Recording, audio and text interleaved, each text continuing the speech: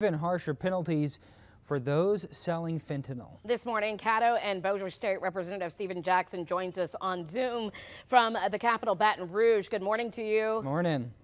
Good morning. Yeah, I just want to start off. Much of what the governor proposed in this crime special session is moving out of committee. Want to get your thoughts on that and what stuck out to you in the first few days?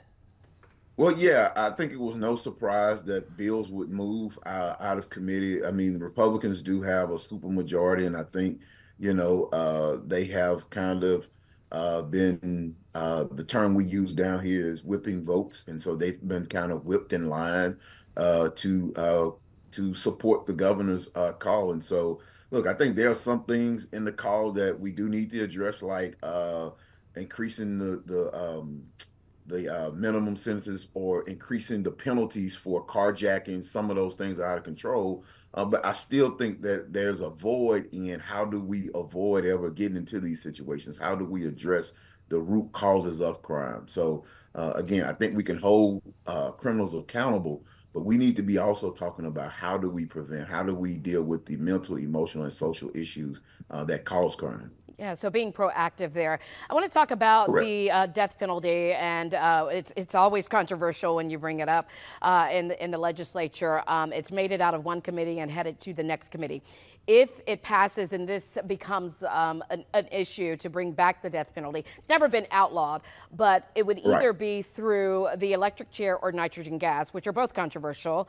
Number one, the electric chair, like you said, the old one is in the museum or something like that, and so they'd have to make another one, I guess. I don't know who makes electric chairs. And number two, nitrogen gas, which has just recently been used in Alabama, and very controversial on the last execution there less than 2 weeks ago. They said that the gentleman suffered on the table there. So where do we go with that?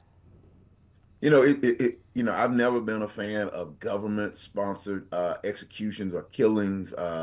I just don't believe in that. I think, we know that there's a lot of data that says that these things do not deter folks from committing crimes. And so it's a very controversial issue. I was glad to see my colleague Alonzo Knox. He was able to get an amendment tacked on that would provide counseling and emotional support for the folks who we're asking to, the government employees that we're asking to carry out these killings when we're doing these death penalties. So if this becomes law again, there's going to be, I imagine there will be a lot of litigation behind this. And so we've been talking and we're trying to do our best to just, build a record of, what is the point of this? Why, what is the need of it?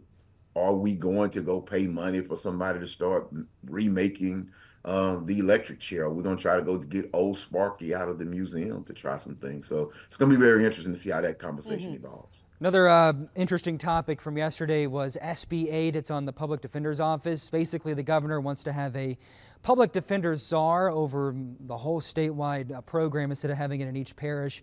What are your thoughts on that? SB 8 has not come to the House yet. It's still in the Senate. But I'll quote one of the leading conservatives across the state, Royal Alexander from Shreveport, placing the public defender's office under the governor's office. I think is a major conflict. It muddies the water.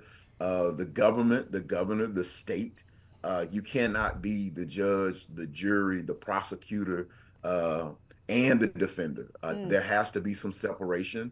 The governor's office could determine not to fund the public defender's office. What I would like to see is, I would like to see something that's set up where we require the public, we require the public defender's office to be funded just as we require the district attorney's office be funded by parishes or by a local millage or something like that. So I think we need to have equity in the public defender's office, not politics. Representative Jackson, thanks so much for coming on. We appreciate it. Thank you. Thank you. Thank you.